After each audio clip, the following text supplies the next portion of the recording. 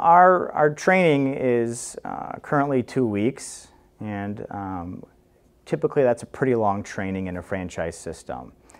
The training again starts with some pre-training to-dos and learning about setting up your business, understanding your home care policy and procedure, and then learning some local intelligence in your marketplace to understand where you should fit in and how to utilize that information.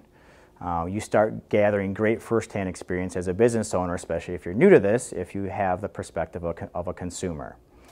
From training, we develop it to live in that 2-week life cycle. The 2-week life cycle involves your payroll process. Because our caregivers get paid on a biweekly basis, we've created a training to mirror the owner's life cycle.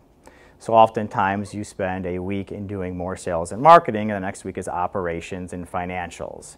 And so every element of our operating system, right, is utilized in training through either their own unique web portal, or we're going through test modules. So when they come into training, they're doing everywhere from going out and getting the business, to doing an intake with the client, to hiring on a caregiver, to creating a caregiver and client schedule, to running payroll, and finally with sending out your billing so that you can collect and receive that cash to keep the business going and reinvesting in.